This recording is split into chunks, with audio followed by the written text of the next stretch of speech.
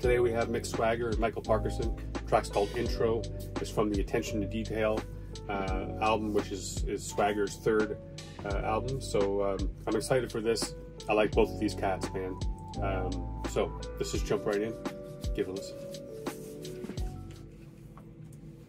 His extraordinary cunning, his ability to con his victims is matched by his lack of remorse for the suffering he inflicted, and it's become personal. Over the years, we've exchanged many letters. He told one detective, "I was obsessed with him." Perhaps I am, but for very good reason. Hold some money like these oligarchs. I felt to drop some bars, so I hollered Parks. This man, he got me floating like it's Noah's Ark. Years since the overdraft, been close but no cigar. Won't leave her with a broken heart, and everything I've wrote's a work of art. The future's been approaching fast. You blink and then the moments pass. So au revoir. I'm Annie Lennox walking on the broken glass. Embrace the world with open arms, tying off the loose ends. To be honest now, I hated school. I grown up, I got two friends. Hold them hostages like Britney Spears. Snort the Richard Gere, you won't. Oh, Jesus Christ. I've never heard it called that before. Does that come from the fact that that rumor where he was covering, was it like gerbils or something? Or hamsters? He was putting cocaine on them and then shoving them up his ass. Is that where the Richard Gere comes from? Nice little shout out to Annie Lennox too. Just classic. This production by Parky, man, is nice. It has that nice feel, and Swagger says it has him floating like Noah's Ark, and it does. It has that floaty feel, man. It has this lightness to it, and this being the intro too, it kind of has that feel to me. It's just kind of ramping you up, getting you ready for the album, which. It's so nice. I'm digging the feel of this. And it's interesting too, because I was talking to somebody about that, about how quickly life passes you by.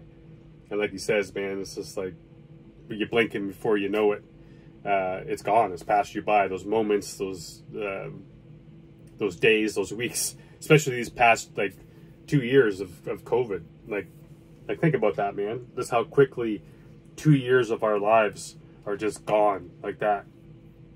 It's, and when you get to be an old fucker like me, that shit matters.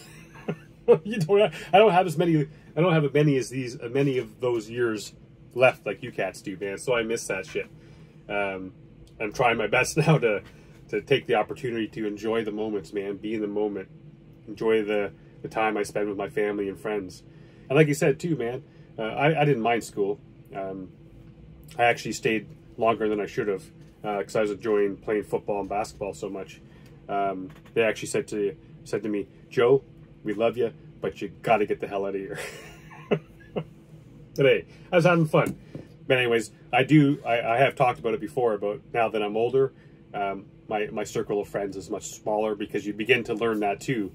I don't necessarily hold them hostage like Mick says, but you begin to understand the quality of friends is much more important than the quantity of friends. I'm digging this, man. Let's jump back in this track. Don't leave her with a broken heart, and everything I've wrote's a work of art. The future's been approaching fast. You blink and then the moments pass. So au revoir. I'm Annie Lennox walking on the broken glass. Embrace the world with open arms, tying off the loose ends. To be honest now, I hated school. I grown up, I got two friends. Hold them hostages like Britney Spears. Snort the Richard Gere, you won't see me in court. Watch me disappear. Mescaline visions got me seeing crystal clear. Swiss mountain tops, bullying on the bus. I've got a great idea, mix the worst. Propose to chicks on April 1st. I mince my words to Eurovision, got them spinning in their mini skirts. Everybody hurts, they say it's lonely at the top. I have to disagree because I'm not, the hustle never stops. There's a common saying amongst scientists, which is that genetics will load the gun, but it's environment that pulls the trigger. Some people might say it shows he was a sociopath, but I'd say it shows he was a heartless, wicked scoundrel who just didn't care about anyone else apart from his own self-gratification. Cool little track, man. I dig that. That was a nice way to start the album. And I don't know if it's full Parky and Swagger. I'm not sure if the whole album are those two guys, but yeah, man, it was a fun way. It was a fun way to jump into an album, that's for sure.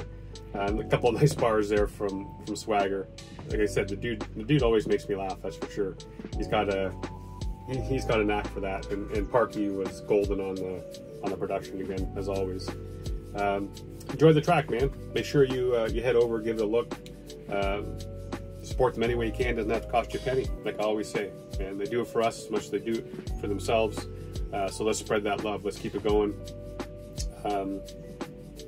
Also, in case you missed on the last video, I'm going to next week. It's going to be an all request week.